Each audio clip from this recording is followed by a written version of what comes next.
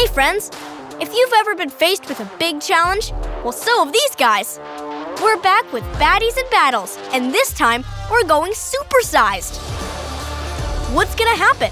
I'm so curious. Let's unlock each one together and find out. Oh, and heads up, we might see some big battles here. Let's start cracking these locks.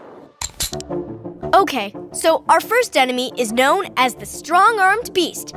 According to my sources, they're in the Kirby and the Forgotten Land game, and you can find them in the Brawl at the Mall stage. There he is! Wow, he looks intimidating. Do you know this baddie? It's Gorimondo! Check out the size of that guy. Our hero Kirby is looking pretty brave. Let the boss battle begin! Unhand him, you beast! You can do it, Kirby! Hi-ya! Kirby's using the Ice Copy ability to deal damage to this big guy, but I think any copy ability can work. Take that! Looks like Gorimondo's getting cold feet. Ha! Nice! That's a lot of damage. All right, Kirby, we wish you the best of luck, but we gotta move on. Show that Gorimondo who's the real boss. Next up is a special type of enemy in the Super Mario Odyssey game. I hear it's a famous type of dinosaur. It has a cool roar, and it's really, really big. Any guesses? Hey, there it is! It's a T-Rex! Looks like it's sleeping. I wonder how we can interact with it. Oh, what if Mario used Cappy on it? Woohoo! Mario and Cappy are controlling a dinosaur. Let's smash some stuff. Bam! Smash!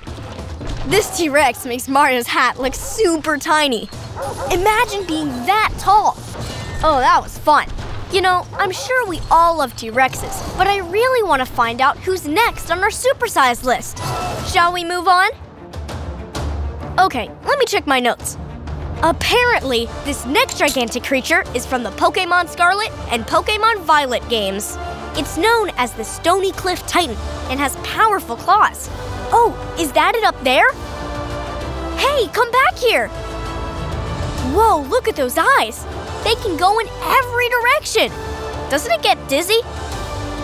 I figured out what Pokémon this is. It's a Titan-sized version of Cloth. And I think it's ready for a battle. I know Cloth is a rock type, and our Pokémon trainer has a Florigado, which is a grass type. I bet Florigado has a good grass type move that will be strong against Cloth. Florigado, Terrastalize! Now its grass type moves will deal even more damage. Genius! Oh, that's tons of damage! Oh no, Cloth's getting stronger! Oof! Just a little more. Wait, what? It ran away! Run after it! It's eating something. Does this Pokémon look more powerful than it did before?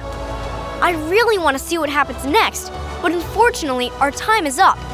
If you were finishing this battle, what moves would you have Florigado use? I'm sure you'd have a good strategy. And that's it. I hope you had fun. If you want to see more fun videos, you can check out the Play Nintendo channel.